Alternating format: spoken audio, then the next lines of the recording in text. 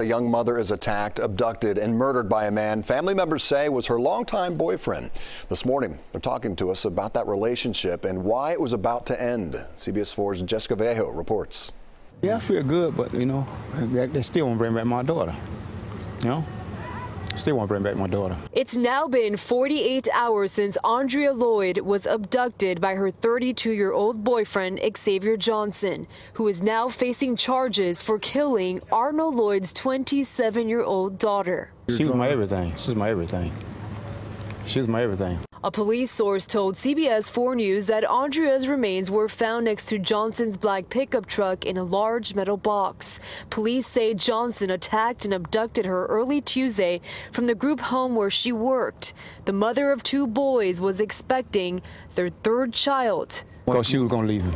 She was tired of him messing around on her, and she was like a wife, not a girlfriend. If I knew anything was wrong, she wouldn't have been there, because I could have put her in the house myself. Her uncle, Manuel Lloyd, a family member who found the boyfriend in this wooded area, says they treated Johnson like family. It hurts me for the fact that sometimes you have loved ones that's so close to you. Hate to get you involved in certain things when it comes to them. On Monday, Andreae Lloyd posted this on her Facebook. It was a post about narcissistic manipulators, which is actually a red flag one may be in an unhealthy or domestic relationship. Normally the patient will tell me jealousy.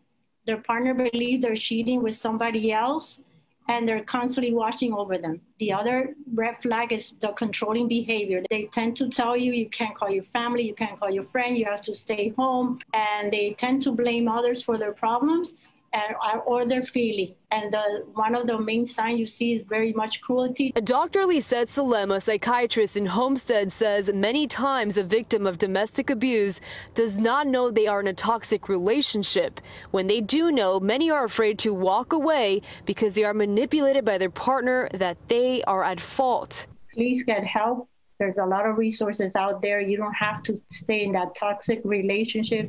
That person could kill you and take your life or your children.